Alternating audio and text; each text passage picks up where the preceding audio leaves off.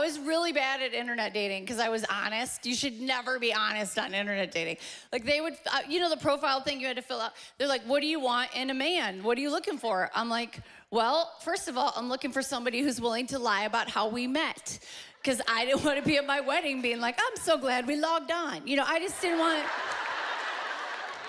I didn't think that belonged on a cake, you know? And they're like, what do you want to do on the first date? I'm like, if I met him on the internet, I want to go to the police station and get fingerprinted.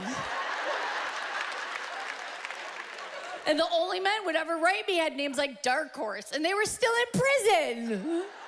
And my mother's like, why are you so picky? At least you know where he is at nights. Y'all, I had to get married because I have a Southern mother. You guys understand this in the South. My mother was so desperate for me to get married because apparently if you have a daughter in the South and she's still single and she's over the age of 12, that is a terminal disease. They would be laying hands on my mother to find me a husband every day. They're like, all right, we're going to lay hands on Sister Barbara again. Dear Lord, her daughter Kerri is out in Sodom and Gomorrah. She's still single and alone. Thank you, Jesus. We're going to cast out the demons that are keeping her from getting a man, Father. I'm like, Mother, those demons are called taste and good standards, Mother. Stay strong, single girls. Don't get married for the tax break like I did. Don't do it.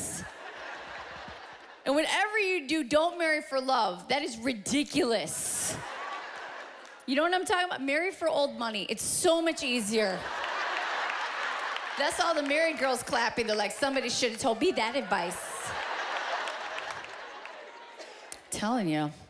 Remember, you gotta wait on God. I didn't meet my husband Rick till we were 13, and I'm so glad we waited. You gotta wait on God.